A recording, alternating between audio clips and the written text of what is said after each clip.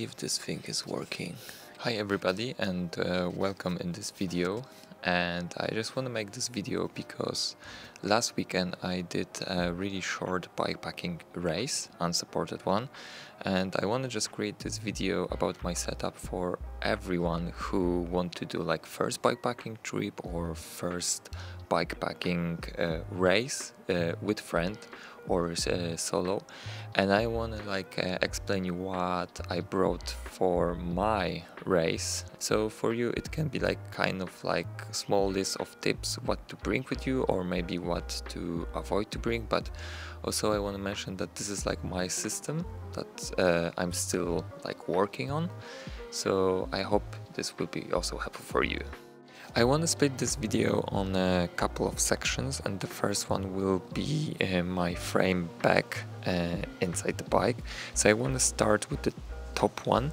There's like the place where I'm like storing all my cables for the device, also my power bank, but all the tools that I need for fixing my bike, and some small essential kit for like cleaning myself, where they're like toothbrush, toothpaste, shower gel, but also I have here my first aid kit, because you have to remember to always have a first aid kit with you, and remember about that. About the bottom bag, there's like my sleeping system when I have my sleeping mat from Decathlon, and also my BV bag from the brand Alpakit, and they're like really lightweight and really easy to pack. But also on the other side of this bag I have my warm kit, which is like leg warmers and arm warmers, that I can easily like take them out from the bag and just like wear it if the weather condition like change.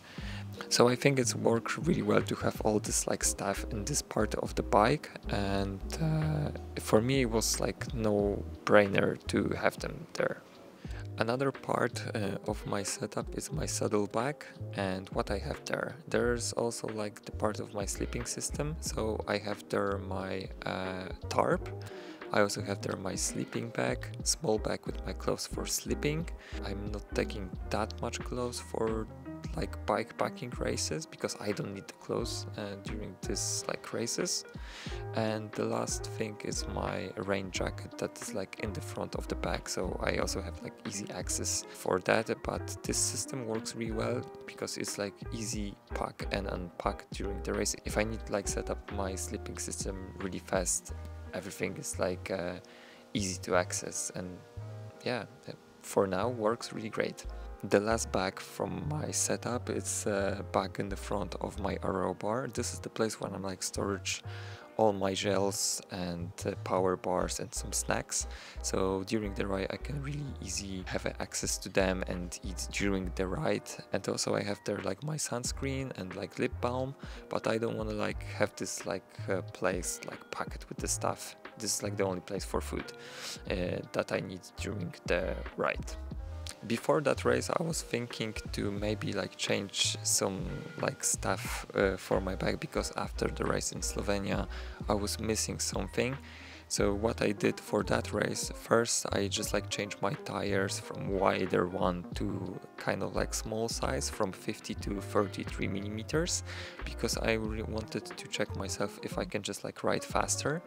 And in my opinion it was a really good choice about like really fast ride. But for my opinion, this like Panaracer Gravel Kings SK not working really well for me if we're talking about like riding on the like really rocky trails or like trails with mud, because I wasn't feel really comfortable during that ride. And there was like small episode that I just fall down from my bike because I don't have like the grip on the trail.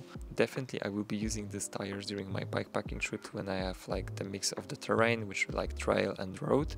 Another change in my bike was the chain and cassette, because after the Slovenia my bike mechanic said that we need to like change the cassette from this really small one to the big one, so I can like climb some hills really easy. And also my chain, after like all this crazy road in Slovenia and Croatia was kind of like done, so we changed that, and right now it's like even easier and I'm feeling more comfortable. I can go even faster with like my light setup on the bike, so that was really great decision. Because I have this frame bag, I had to figure out what will be my water system for the bike. So this time I didn't put like the water flask inside my frame bag in the bottom, and I just bought like this rack for the water bottles for the saddle from Amazon, and actually it works really well, and I didn't have like any issue with the bottles. Like some of my friends mentioned that I need to be really careful because on like the bumpy trails I can lose the bottles, but I found the system.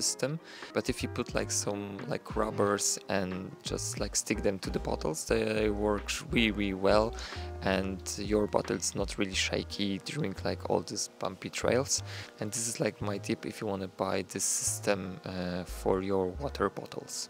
And the last new part of my bike, it's this Aero bar from the Decathlon, and on the internet I saw like many people are using this thing on bikepacking races, so I just give it a try, and definitely in the future I will be using this thing a lot, because some of the people said that it's like the best way when you have like shivers in your hand and you just want to take a rest but still ride.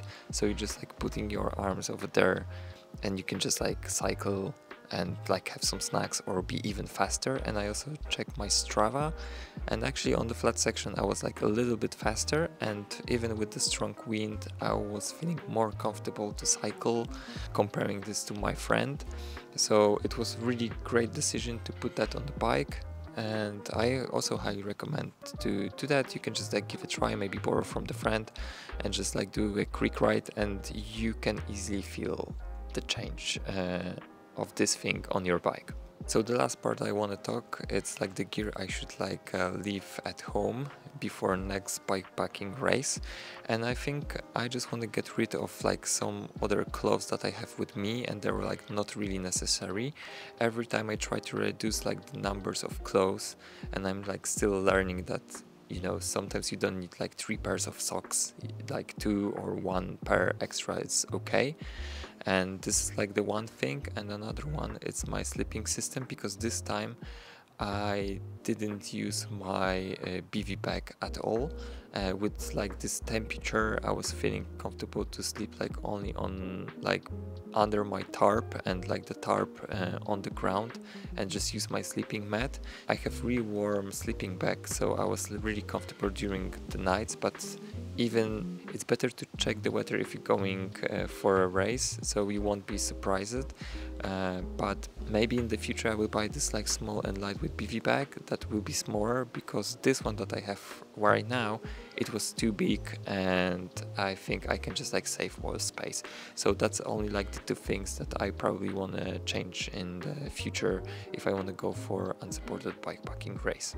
So this is everything about my setup from the last race, and if you have like any questions about the gear and like other things about the bikepacking or unsupported bikepacking races, just let me know in the comments. And thank you for being here, and see you on the next adventure.